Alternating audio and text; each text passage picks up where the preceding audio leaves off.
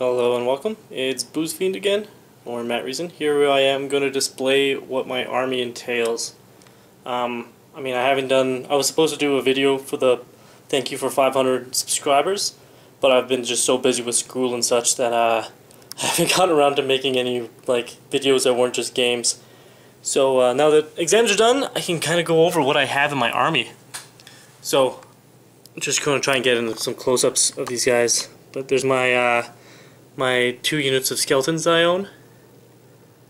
You can see that there's some Cursed Company guys in there, with some orcs and lizardmen skeletons and stuff. My units of spear hosts that are again just Empire dudes, just painted up kind of ethereal. My Vargulf, I'll just pick them up here just so to. Really happy with this dude. I mean, I want to get a second one, so I could be running 2 and getting all the world's tiniest thunderstomps going on. But I got all my zombies. These are the ones that are painted. I believe I have 60. So I got them all ready for like a tournament that I just needed to have my 40 and then just have some pretty ones to raise. But it's looking like I need more zombies. These are the ghouls that I have painted. As you can see, there's the dude from off the top of the Terrorgeist. I converted him up, well, not really converted, but just took him off and made him the Ghast. I don't know. A lot of the times I feel like a lot of detail can't be seen on my paint jobs, just mostly because it's in a giant horde of ugly naked dudes or bones, so I think a lot of times my paint jobs don't get seen very often. I got my Black Knights, which you guys also haven't really seen much of. Because, again, I tend to not like running with them, just due to the fact that they're so easy to redirect. So I'll just get a closer look, maybe of my BSB battle standard.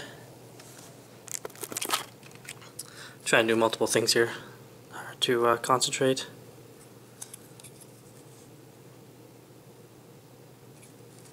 I really liked actually doing the guys with the vines and stuff that were going all over them.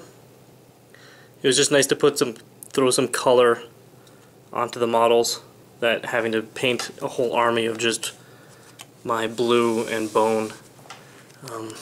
My fantastic unit of 40 Graveguard, which I love.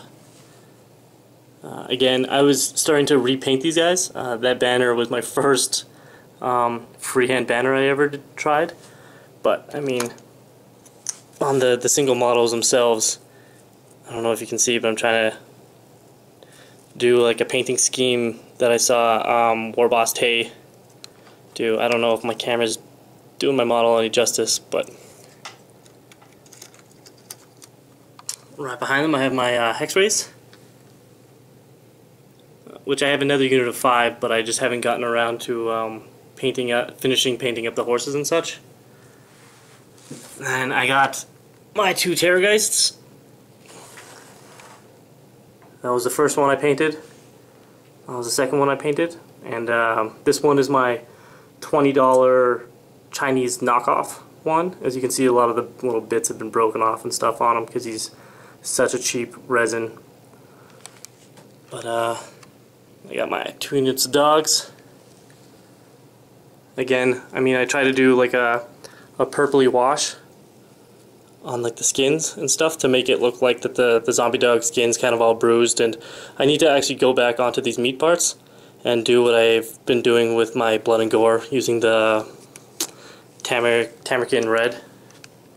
My Crypt Ghouls, which I also just bought 2 more boxes of Ogres, so I'll be getting 12 more of these guys up and ready. Again, same thing with the Tamerkin. There's a guy back here.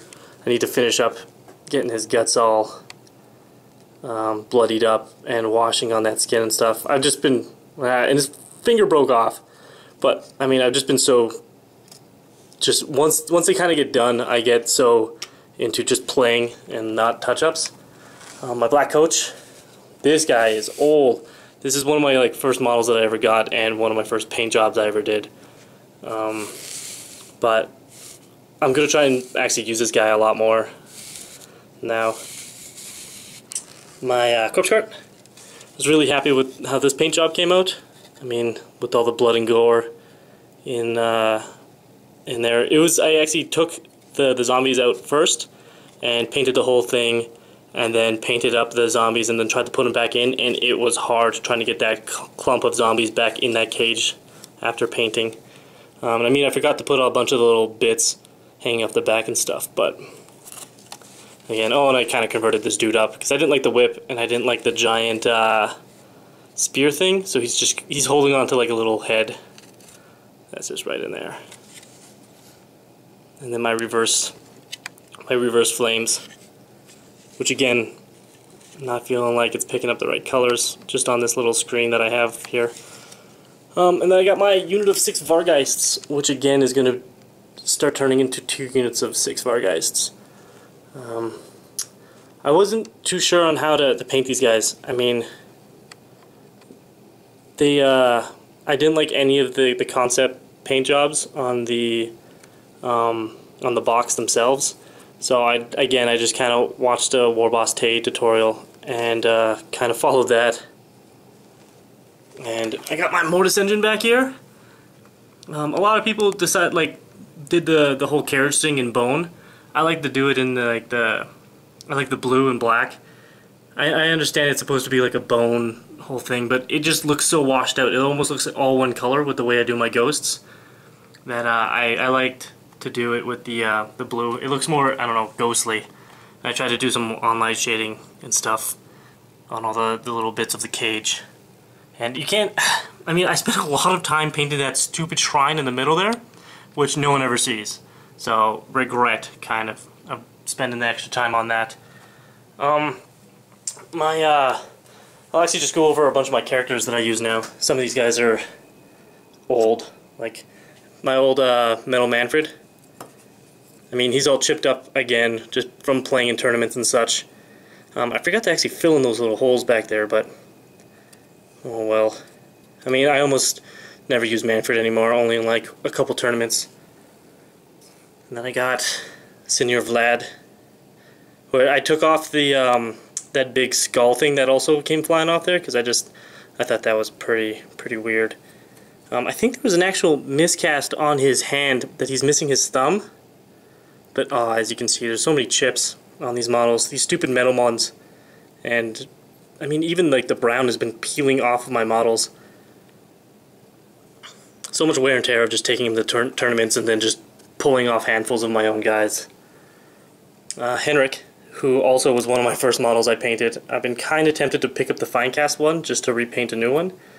I mean, I could strip this guy, but whenever I start stripping old models, I don't know whatever to do with the flock and stuff.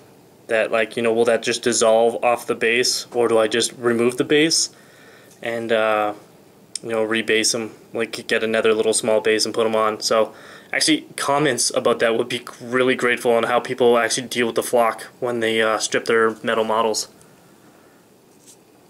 I got 2 of the new Carrion race that, you know, they're just fantastic models. I did use them as units of rates, but now I just use them as characters. And then I got one of the older ones that I thought was one of the cooler of the Carrion race. That again used to run these in units of 3 when they used to be skirmishers and stuff. A couple of my other older paint jobs were Old School Vlad, that I just used them as a vampire. I mean, that is an awesome model. Look at that sword. But yeah, Old School Vlad, and then the Blood Knight Vampire. Again, this was one of my first models painted. I mean, you can just see I just dry brushed on the cloak.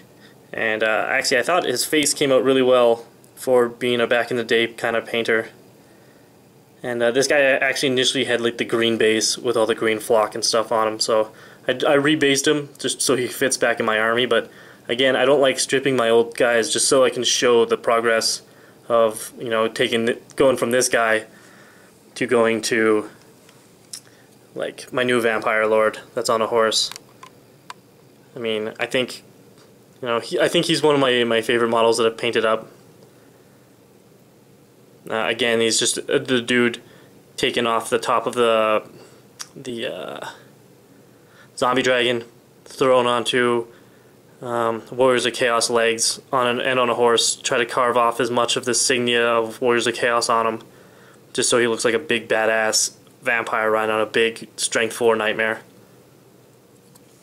And then sorry about the close pans, my vampire BSB, again same thing, just Chaos Warrior, just converted up. You can see that there were like the symbols for the Chaos Star, and I just tried to putty those in and stuff like that.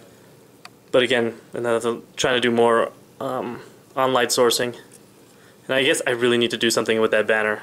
It used to just be the regen banner, or the 4-up ward against shooting for my old knights. And let's see where else we are. I only have 7 more characters to go. This guy, I don't think anybody really ever sees. I mean, I painted him up just because he's an amazing miniature. But, I mean, I almost never get to use him, because I almost never use a White King with just a hand weapon and shield. So I'm one of those guys that likes to use, like, what you see is what you get. So I tend not to use this guy, because I almost never use a dude with hand weapon shield. But I think I painted him up very nicely. But no one ever gets to see this guy. My Necromancers. These 2 guys, just made out of the Empire Wizard kits. Which again, I do reverse flames for some reason, having it dark in the near the base of the fire, and then it gets lighter as it goes away instead of real fire. And then I got my dude that usually uses the book or death, and again, just, you know, from the Empire thing. I guess I really need to write something in that guy's book so he knows what he's reading. But and then the guy that I always use for my level 4 Necro. Again, like, these models were so good. Just his forehead is kind of bugging me. It always has been since I painted it. I mean, I could go fix it, but again, I don't wanna ruin it and then have to, like, again, I've never stripped a model, so I don't really know how. I don't know the process of going through. I don't know what you do with all the flock and stuff after you bathe it in all the chemicals. And then I have my my Mantic. He's not Mantic. I can't remember what Banelords, I think. It's my White King BSB, which I really wish I could get the Forge World one, just because, like, this banner looks so little and dinky. But I mean, I don't know. I kind of think he looks like an undead version of Ash from Army of Darkness. But yeah, I had to put him on a little cork base, because if you notice, without it, he is, like, it kind of puts him back up to that height. So sorry, I should probably use, like, another White King. It kind of makes him closer to a full height, just because these guys are so skinny from Banelords. Now, only 2 more heroes left. I have Krell, which he's starting to make a comeback in my list, not as Krell, but as a White King with a great weapon, wearing the Night Shroud. Again, I think he's a fantastic model. I mean, having to rebend the axe and stuff was no problem, but, you know, a lot of people haven't rebent the axe, and so it's doing a weird curvy thing, but I think I got a pretty good job in there. There's an upcoming tournament that you can put in a best single model painted, and I'm really torn if it's going to be my Vampire Lord, this guy, Krell, or my this White King. I mean, I also have this Vampire that I converted up as well. I mean, I think she looks pretty good.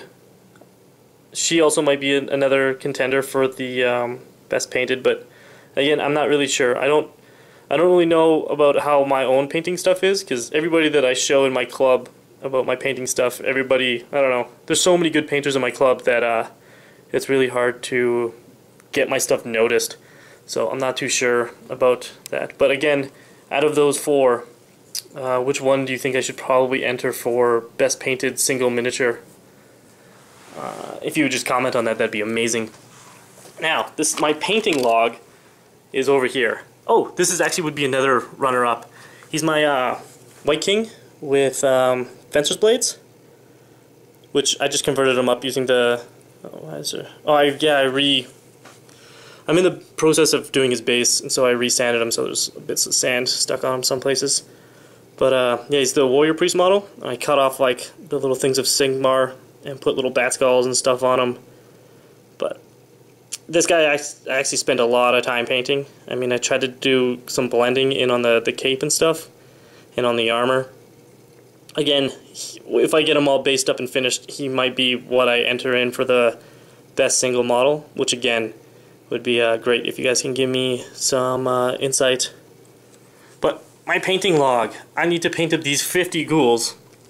There's all these zombies that are essentially base coated. I just need to ink them and then base them. But again, it's really hard to just get the... Oh no, sorry, there's even more of them. So there's about, what was that, 57 zombies that I just really am not in the mood to ink them in base 57 miniatures. This is one of my projects of repainting my old guys. I mean, I went back and I just decided that my skeletons, I mean, they're so bright. I mean, when you look at them, they're so white that I wanted to kind of dull them down with the way I kind of do my skulls now. But I just haven't been using skeletons, so I haven't been having the urge to paint them up. But over here are my unfinished Hexrays. I mean, the horses are almost done, they just need highlights. And I just put together the riders, so they're not even base coated. And over here I have a couple more horses, because I was also repainting the horses before I got another bits box sent me some more of the ethereal new horses. So initially I had ripped off all of my knights so that I could double up with Hexrays and Black Knights. So I could put all these guys back on and have 2 units of 10 Black Knights or a unit of 20 Black Knights. And over here I have a big bits box of skeletons, which I think is about another 40 skeletons if I really want to get more skeletons in my list. And that's essentially what I own for vampire counts. Again, like I said, there's going to be 6 more Vargheists coming and 12 more Cryptors coming, but let me know what you think. That's my army. Again, there's a couple terrain pieces that I painted. And thanks for watching. Thank you for all the subscribers' support, and I'll continue to be posting up battle reports. And if you guys have anything else you would like to see, like my magic cards or anything like that, just let me know. I'll probably do a video on that as well. But thanks for watching, thanks for subscribing, and enjoy.